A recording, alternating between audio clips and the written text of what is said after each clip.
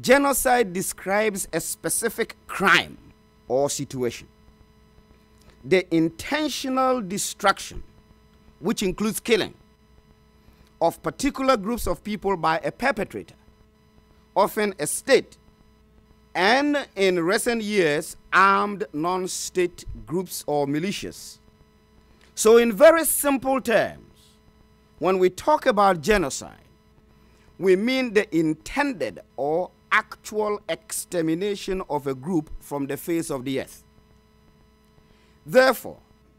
the existence of ideological misuse or political abuse of the word genocide should not obscure the actual meaning or the legal definition of the word and the specific crime that it describes. Now, the actual legal definition of genocide can be found in Article 2, subsection A to E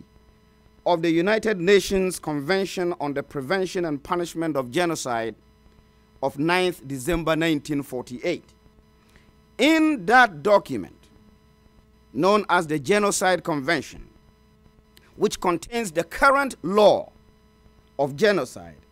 there are 5 lethal or non-lethal acts that can be considered a genocide when committed against specific groups of people identified in the convention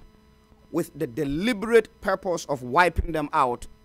from the face of the earth. These acts are the following: killing members of the group, that is, intentional biological destruction of the group through physical acts of killing; causing serious bodily or mental harm to members of the group, that is, torturing or traumatizing the group with intent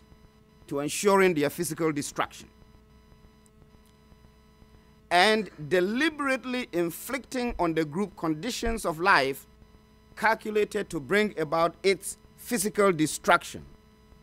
In other words, dehumanizing or marginalizing the group through deliberate policies that are aimed at ensuring the eventual destruction of the group, and imposing measures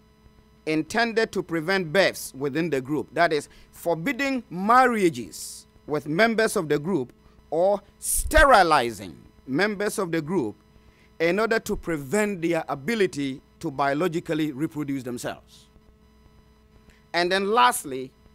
forcibly transferring children of the group to another group, that is to say, engaging in population transfers or deliberate assimilation policies aimed at causing the total disappearance of the group and any traces of its identity. So when any of these 5 actions that I have enumerated are undertaken against the following groups of people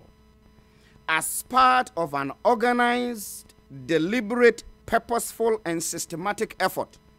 or policy to exterminate the group, then genocide against the group is deemed by law to have occurred. In short, it is the harbored and actualized intent to completely or partially destroy a group that distinguishes genocide from other forms of killing.